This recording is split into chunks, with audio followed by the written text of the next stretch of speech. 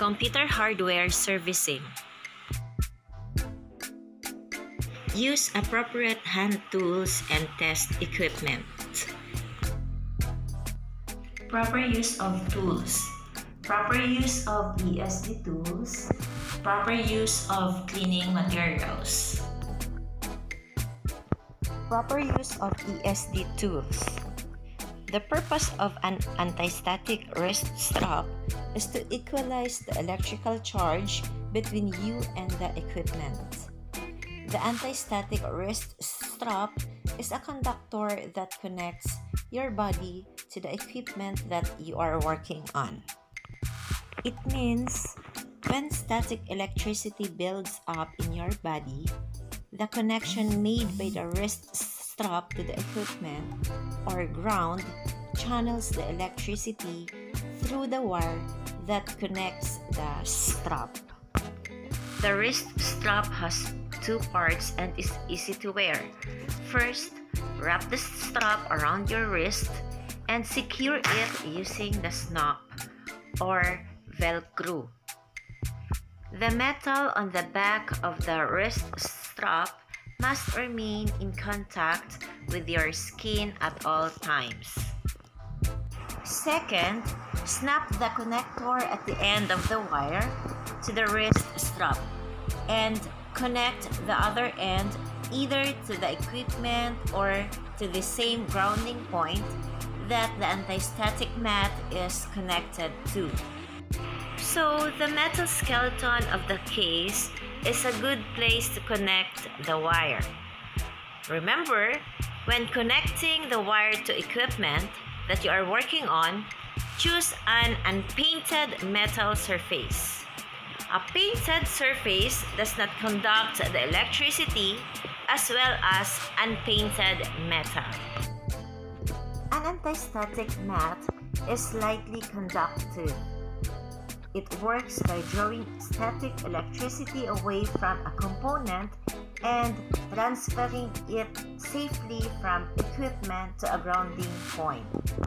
First, lay the mat on the workspace next to or under the computer case. Second, clip the mat to the case to provide a grounded surface on which you can place parts as you remove them from the system.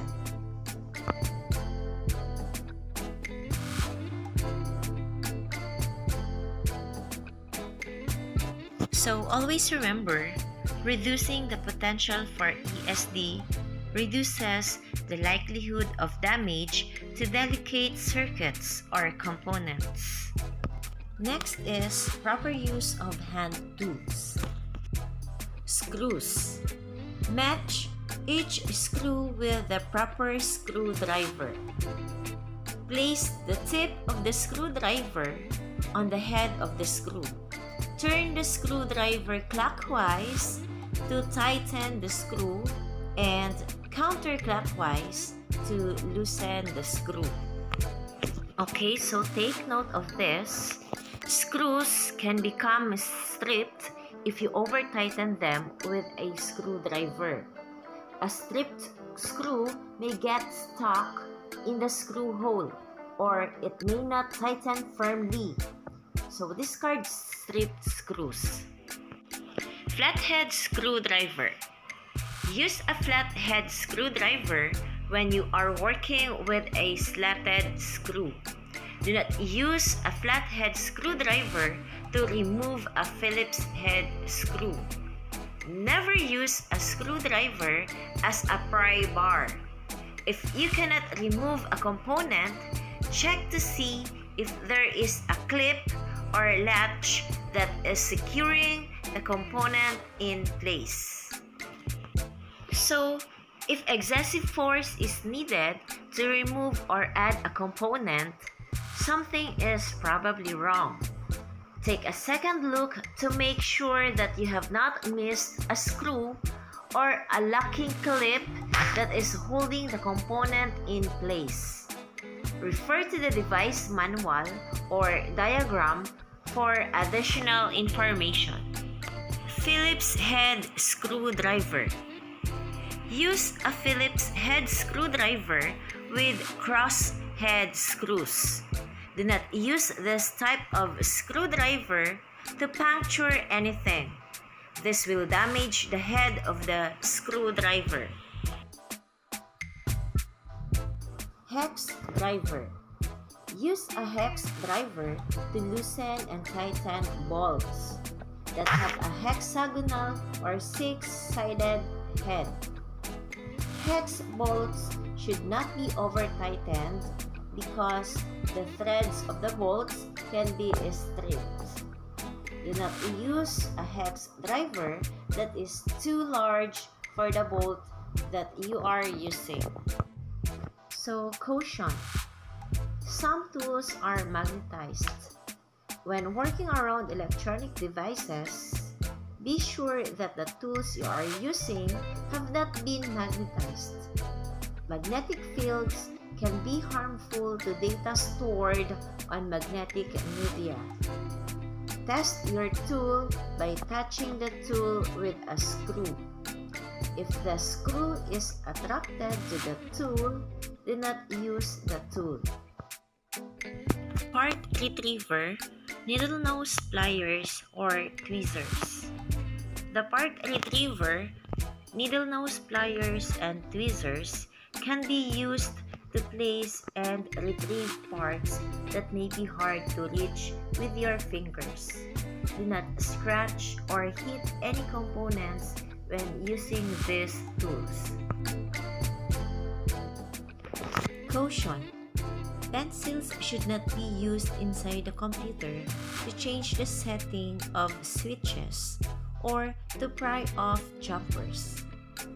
The pencil lead can act as a conductor and may damage the computer components.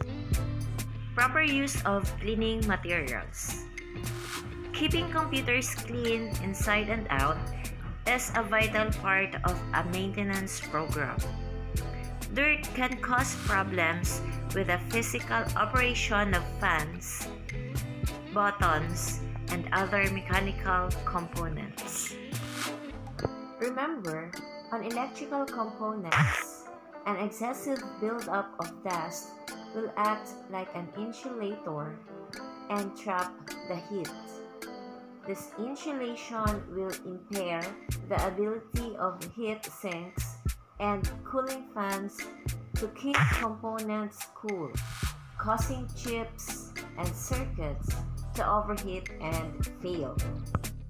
When compressed air is used to clean inside the computer, the air should be blown around the components with a minimum distance of 4 inches from the nozzle.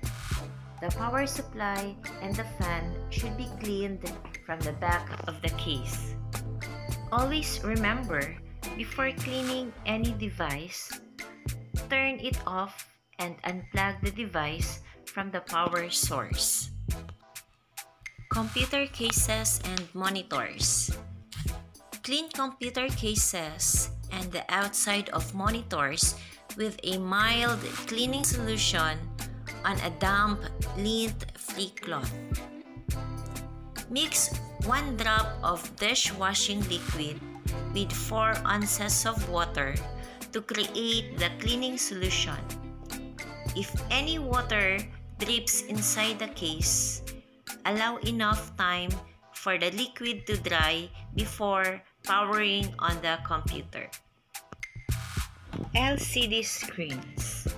Do not use ammoniated glass cleaners or any other solution on an LCD screen unless the cleaner is specifically designed for the purpose. Harsh chemicals will damage the coating on the screen. There is no glass protecting the screens, so be gentle when cleaning them and do not press firmly on the screen. CRT screens. To clean the screens of CRT monitors, dampen a soft, clean, lint-free cloth with distilled water and wipe the screen from top to bottom. Then, use a soft, dry cloth to wipe the screen and remove any streaking after you have cleaned the monitor. Clean the dusty components with a can of compressed air. Compressed air does not cause electrostatic buildup on components. Make sure that you are in a well-ventilated area before blowing the dust out of the computer. A best practice is to wear a dust mask to make sure that you do not breathe in the dust particles. Blow out the dust using short bursts from the can.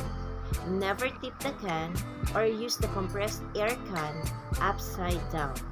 Do not allow the fan blades to spin from the force of the compressed air. Hold the fan in place. Fan motors can be ruined from spinning when the motor is not turned on. Component contacts. Rubbing alcohol contains impurities that can damage contacts. Make sure that the contacts do not collect any lint from the cloth or cotton swab. Blow any lint off the contacts with compressed air before installation. Keyboard. Clean a desktop keyboard with compressed air or a small handheld vacuum cleaner with a brush attachment. Never use a standard vacuum cleaner inside a computer case. The plastic parts of the vacuum cleaner can build up static electricity and discharge to the components. Use only a vacuum approved for electronic components. Mouse. Use glass cleaner and a soft cloth to clean the outside of the mouse. Do not spray glass cleaner directly on the mouse. If cleaning a ball mouse, you can remove the ball and clean it with glass cleaner and a soft cloth. Wipe the rollers clean inside the mouse with the same cloth. Do not spray any liquids inside the mouse.